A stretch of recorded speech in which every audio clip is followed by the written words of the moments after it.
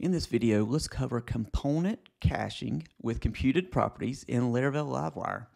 So on the Laravel News homepage, we have different sections that show everything from like the latest articles, trending articles, recently covered packages, new tutorials, and more. Each of these sections is calling a computed property on our homepage component. And then inside each, they do a database query to get the results out. But as you might imagine, that generates a lot of queries for just this one page that is the most popular page on our site. So there's no point in running those 25 queries. So we should utilize caching.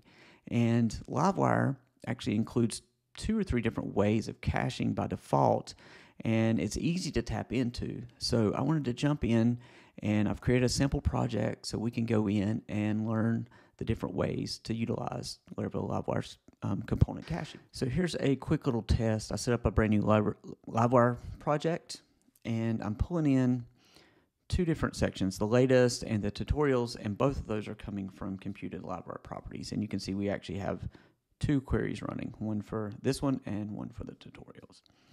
So if we switch over to our editor, right now I have the homepage component, and I'm enabling the query log. That's just so we can see that I can print the queries on the screen that are running.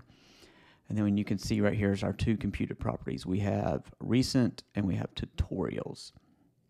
Neither of those are cached right now, but you can actually cache those directly on the component itself. You can just pass in a cache equals true. Now if we switch back, refresh again, you can see we have 0 queries because everything is being cached, which that works fine. But the problem is the only way to clear that is to call PHP artisan cache clear, or to basically clear all of the cache. You can't uniquely clear one of those. It's kind of an all or nothing solution. So you can see I've already cleared the cache. We've got 2 queries coming back.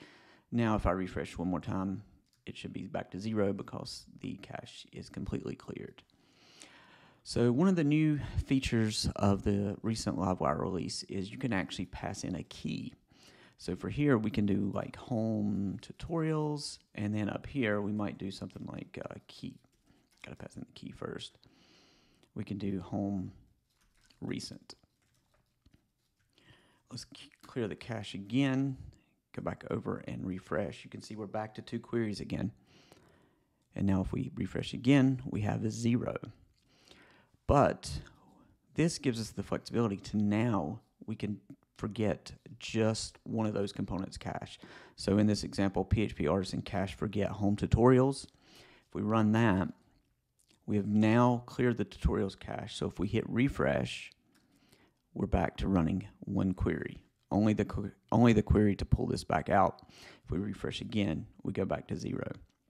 So hopefully you can see how powerful these computer properties can be, especially when you add the keys to them and caching. So hope this helps in in anything you're setting up with Livewire, and gives you a little bit of behind the scenes on how we're using Livewire here on Laravel News. Thanks a lot for watching, and have a wonderful day.